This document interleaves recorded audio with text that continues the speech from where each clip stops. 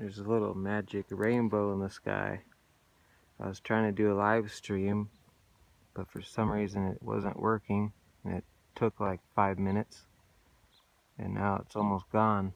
But it was super bright, one of the brightest rainbow spots I've probably seen. But today's a bad day. I mean, just look at this. Just blasted. Absolutely blasted today. Every minute there's a plane flying overhead, if not two.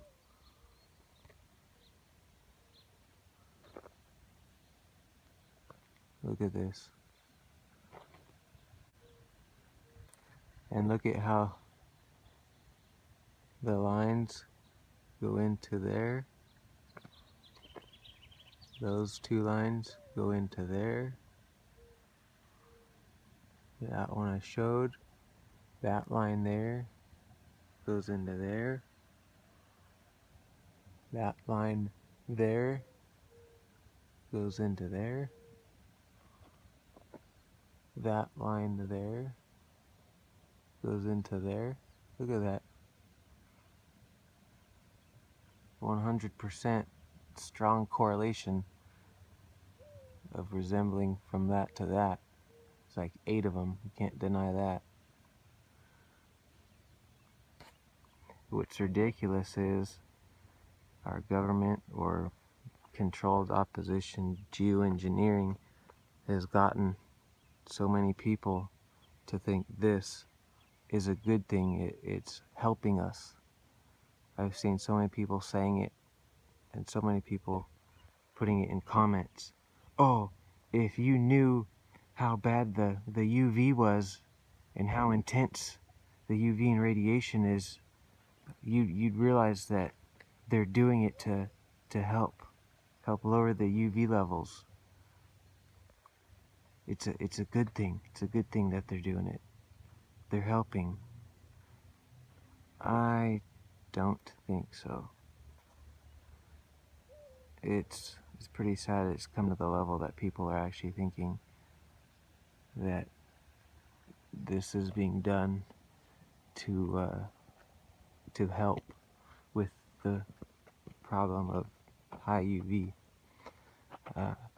If anyone would look into it a little deeper, you'd realize that not only is there the crazy climate fluctuation, climate change, global warming, global cooling, whatever you want to say, not only is there that from all of this going on, but that exact problem of the UV being so high is because of this. I mean, it may bring the UV down one day or for the day that they're spraying, but the end result long term is the UV is skyrocketed insane levels because of this, and people need to realize that. Look at that, right above the rainbow spot, another 90-degree turn right there. See it? Right there. But yeah, people need to realize that it is high because of this. This is, say we got a high radiation day, and they just smoke out the whole sky. And obviously the radiation is going to go down a little bit because of the sun being blocked. But it's just a band-aid fix, because the overall end result at the end of the day is all of this is causing it to go up, causing all the problems. It's eating away at the ozone and reflecting all of it back to the sun. You know, no shit. Obviously something's going to act up when you do that. Put stuff out that eats up the ozone and then mirror and reflect back a bunch of light to the sun, you know? You don't think it's going to heat up and cause a reaction? what would happen if, you know, there's a massive beam of sunlight and it gets mirrored back pointing to you, you know? Obviously, you're going to have an effect, and it's going to change the outcome. They're actually spraying right now really, really high, way up there. See that guy? They're way up there.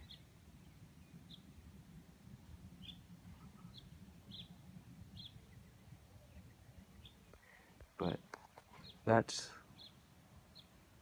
the problem with it. They're all over. The whole army is out today, and they're really pounding the west hard. There's a lot of planes going over there, and you can't even see them because there's just so much junk in the air. Probably 3 or 4 flying back and forth. But that's the problem, is the UV is high because of this, and people need to realize it, not think that they're helping. It's a short-term solution, long-term problem is what it's doing. There goes another. So aside from the global warming, climate change, and high UV, what people need to realize is not only is it all a hoax, but Earth, Mother Nature, is a self-sustaining ecosystem. Yeah, there may be a little bit of change from humans, but it automatically will naturally adjust itself back out to its organic state of what it was meant to be, to adjust itself to equilibrium, to homeostasis. It's a fact. If there's something that's out of whack and off, it will overcompensate 1 or 2 things until it adjusts itself back to its natural equilibrium state. And that's something a lot of people don't realize or think of. And the reason why there's all these problems and they just continue is because of this, all of this. If you can continue consistently throwing something off like this, it's going to continue to get worse, or continue or exacerbate the problems. Think about if you get a cut, right? Your body naturally heals up, makes a scab and heals up, okay? So you have a cut and it's starting to scab over and heal, but then you keep poking and picking and peeling the scab off, right? It's exactly what all of this is, the same exact effect. They stop spraying and Earth starts to heal itself back up, and then they go and peel the scab right off of Mother Nature healing itself. It's a full balanced ecosystem. If 1 or 2 things gets thrown off, it causes a domino effect and everything goes off. Or you pull a certain square out of the pyramid and it collapses. Everything is relied on another, and they all work together. And this is just continuing to keep the pyramid crumbling, the dominoes falling. It's as simple as that. That's all there is to it. I don't know how else to explain it. Not only does Mother Nature repair and heal itself, it has defense mechanisms, and you know, there could be defense mechanisms against what all this is going on, reactions that the Earth is having. Just like I tell people, like a tree, right? If you poke a tree or you know, cut a notch into a tree is going to ooze out sap, right? Well, that sap is its defense mechanism to heal itself. It, you know, seals the wound and allows so there's not, you know, infection or bacteria that gets in there, or something, you know, some fungus or something starts growing, or if it's a bug, it's to, you know, back out the bug and get the bug to go away. It's as simple as that. Everything in Earth has its own defense mechanism and its own ability to heal itself. And that's it. That's the answer. That's the answer to all this. It's quite simple. I mean, I could go on about it for days, especially with having a big background in plant science and in agriculture.